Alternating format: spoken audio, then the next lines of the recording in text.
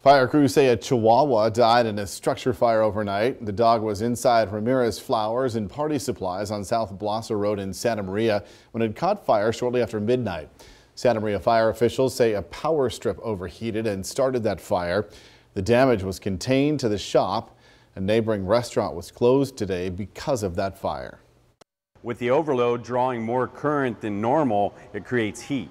And what that heat will do, if that multi-power adapter does not have an overload circuit built into it, it will cause that thing to ignite and overheat and cause a fire. Crews estimate damages cost the business and strip mall about $300,000.